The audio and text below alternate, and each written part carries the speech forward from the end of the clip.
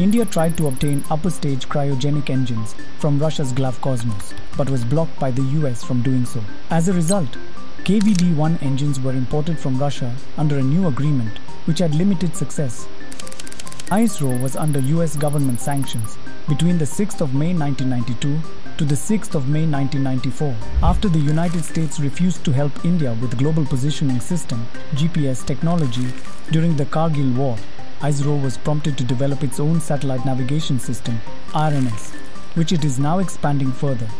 In 2003, when China sent humans into space, Prime Minister Atal Bihari Vajpayee urged scientists to develop technologies to land humans on the moon, and programs for lunar, planetary and crewed missions were started.